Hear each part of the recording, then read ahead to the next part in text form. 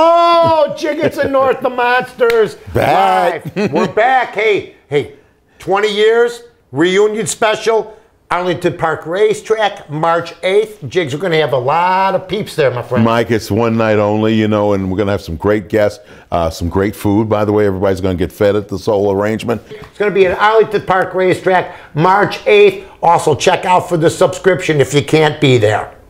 My 15th most memorable athlete in Chicago history, Nellie Fox. I even got his jersey. The White Sox, God bless them.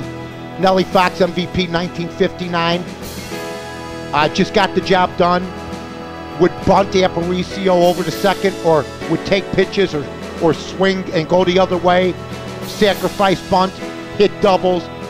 Just routine plays at second base. I mean, he was the epitome of a ball player. Had the jaw in the mouth, and then I met him at Thillins. That did it. 1963, I'm playing in the Thillins Little League over there on Kedzie and Devon. Ernie Banks is there, Nellie Fox. They come out in their uniforms. It's like you met, like, oh my God. Yeah, like some gods. That's when I was a kid, I looked up to these guys. I shook hands with Nellie Fox, never forgot it. Died way too soon. The Sox ended up giving him up back to the Houston Colt 45s, but he mentored Joe Morgan. Joe Morgan gives Nellie Fox all the credit in the world for him being in the Hall of Fame, and Nellie's there too. God bless him. Nellie Fox, my 15th most memorable athlete, Chicago White Sox.